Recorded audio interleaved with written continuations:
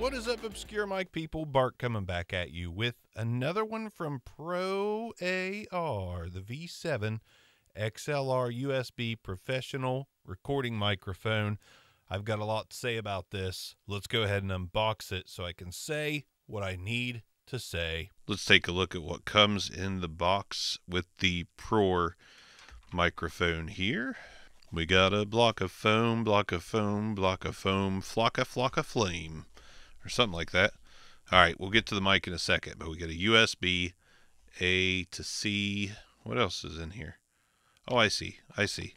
We've got one of those cool A and C's to C. So it's like a double-headed dildy. What? I didn't say that. XLR cable. Always a nice touch. We got this little bass stand here. And a very strange little double-headed 5/8 and adapter mount here for the bass stand. Okay, cool, great, wonderful. Now for the part we actually care about here. We've got the V7 XLR USB microphone. We got a nice yoke mount here. It says ProAR on the side. Take the head basket off, and we got what reveals to be a schmeckle, or a windscreen as we call it, more likely. Not really a schmeckle, but a windscreen. On this side, you've got an indicator light here, volume, echo, and a mute switch. And all the way around, looking, pretty nice. Build quality's good. We got a 5/8 threading there on the yoke mount. Kind of a small schmeckle. My windscreen could use some time to fluff up here. On the back side here, we've got an XLR port, a headphone jack, and a USB-C. And just for size comparison here, I'm going to hold that in one hand. Actually, let's grab the, there you go. There's a little size comparison. So this is like, you got the ice cream sandwich and the mini ice cream sandwich. That's kind of where these fit, I guess you could say. There you go. The big, the little. It really is like a mini SM7B. Okay, so honest to God, it's pretty cool that it's like a mini SM7B, sort of. But that is kind of where it ends here. We've got major issues going on. This microphone, and I have more than one because I found one for next to nothing, and I tested both of them, and both of these microphones are almost impossible, and I popped it, to drive. Literally impossible to drive. So let me tell you what's going on. I've got the preamps on my Yamaha AG06 basically maxed out. I'm still only hitting -18 dB, and if I get a little bit loud, -15. XLR mode on this microphone, there is an issue, and it's on both of the mics, and I got a little USB-C in there for you. I can drive the SM7B a lot easier than I can drive this. Let me demonstrate. This is the SM7B, and this is what it sounds like when I'm not driving the heck out of it, which I'm not. I had to turn the gain and stuff down. Had to turn it down so it wouldn't be clippy or oversaturated or just terrible sounding. I have to set the gain higher on this. How does that make sense? How is that? And this does not sound good. What? Okay, and now I plugged it back in, and I've used multiple XLR cables too, but I just plugged it back in, and I'm getting a little better signal after unplugging and plugging back in. What the hell is going on? Let's forget about this thing in XLR mode. Let's go to USB mode. Okay, now we've got it in USB mode, and getting the right levels out of it is totally doable, totally easy. I still don't think it sounds great.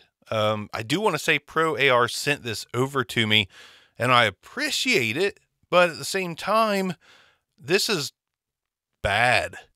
This is real bad. Their condenser mics are chef's kiss.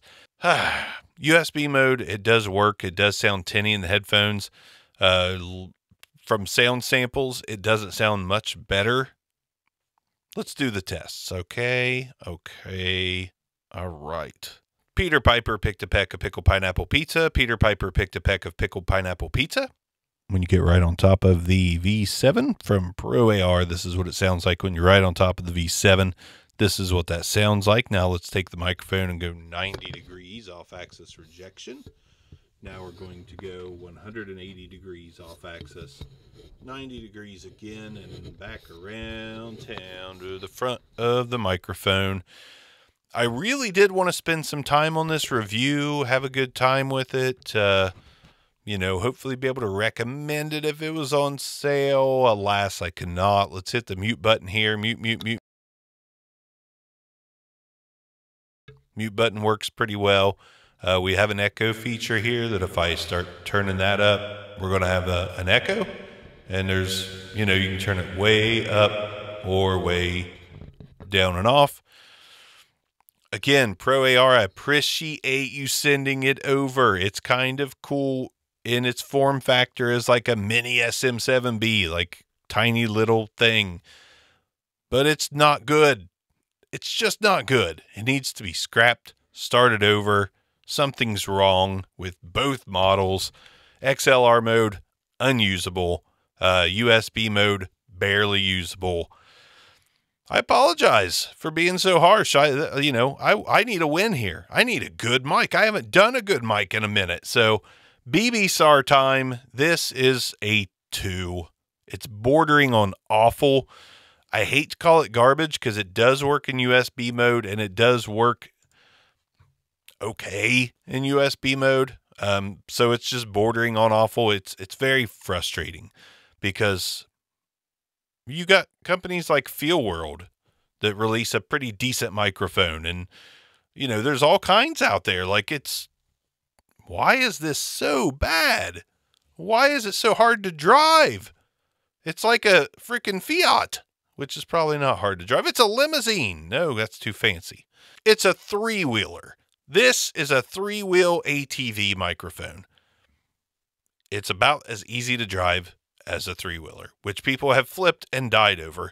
This mic is currently killing me, and not softly. ProAR, ProAR.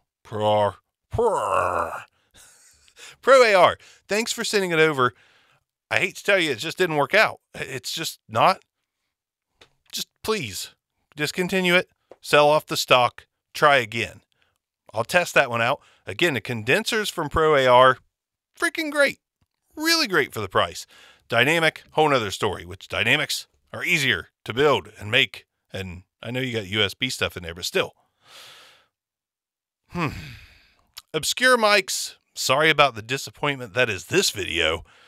But at least you now know that when you see this cool little microphone, stay away. Obscure mics. Hopefully the next one will be better. Peace out.